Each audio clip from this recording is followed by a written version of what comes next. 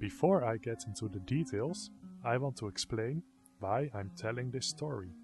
There is a lot to be changed in the world of horses. Horses don't have enough freedom of movement, don't get the nutrition they need, and they suffer a great deal of unnecessary pain from bits. I believe that many mistakes are made because people don't realize the impact of their actions. By explaining this as clearly as possible, I hope we can improve the welfare of horses. I'll start with the bit problem, as this is easiest to address. Because the bit lies in the cavity of the mouth, it's out of sight. Regrettably, it's also, to a large degree, out of mind.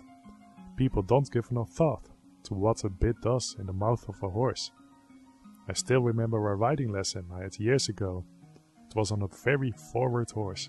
I had to rein him in so hard all the time that I could scarcely move my fingers when the lesson was over.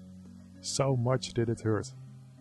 I didn't think for a moment about what the poor horse must have felt, despite his attempt to tell me.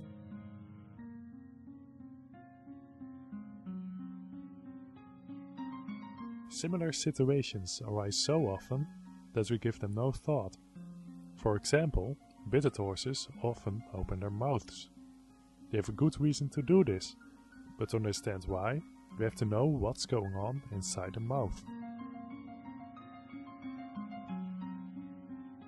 With a model of a skull, we can illustrate what a bit does.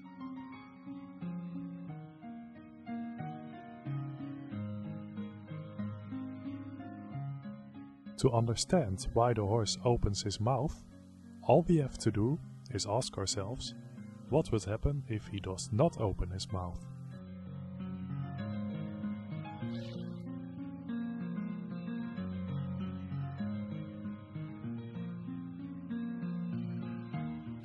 Because of the hinge effect of a jointed snaffle, when tented up by traction on the reins, the joint will hit the roof of the mouth.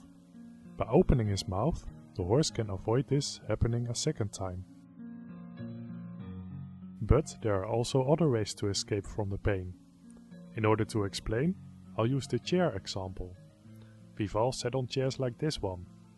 The manufacturer had a great sense of design, but not of comfort.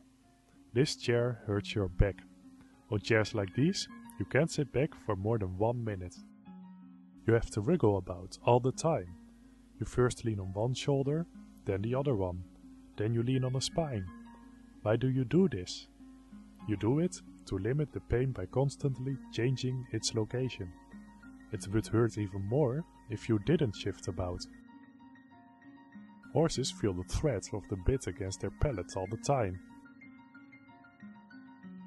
They cannot distribute the pain, but they can put something, their tongue, between the bit and the pellet, in the hope of lessening the pain. Sadly, even this strategy is not entirely successful, as the tongue is one of the most sensitive organs in the body.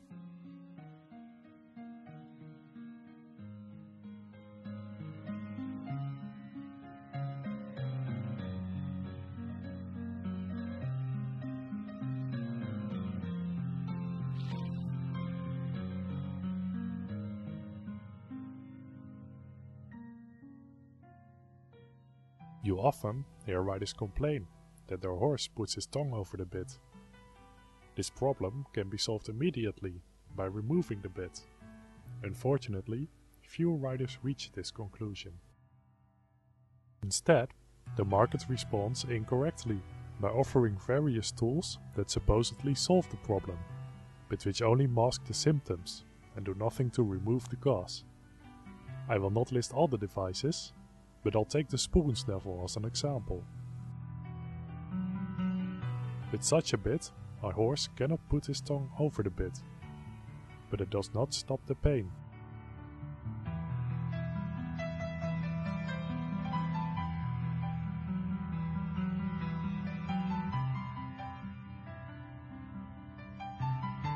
The double broken snaffle doesn't hurt the palate, like the single broken snaffle does, but it can still hurt the lower jaw.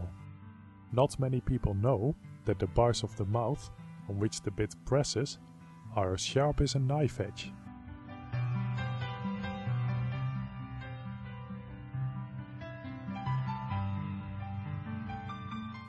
When the rider pulls the reins, the bit is pressed against the gum over this knife edge. With a single broken snaffle, it's no different.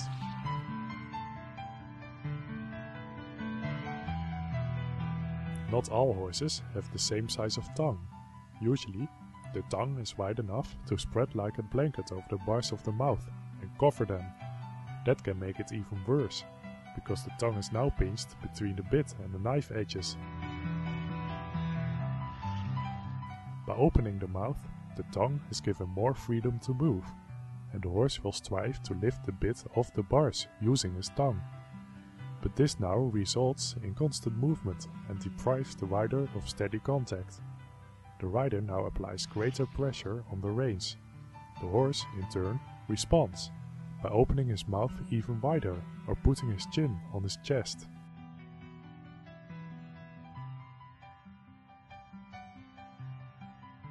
Most riders notice something's wrong if a horse opens his mouth, but rather than find out why, the horse is literally silenced with a tight noseband, and the problem is considered solved.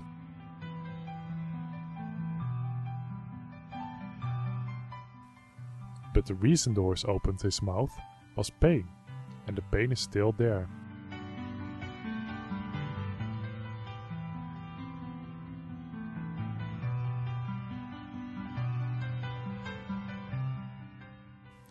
The horse no longer opens his mouth because he can't.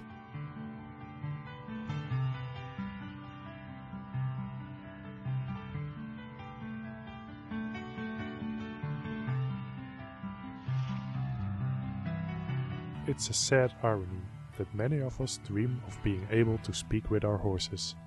But when the horse tries to tell us he is in pain, we silence him with nosebands.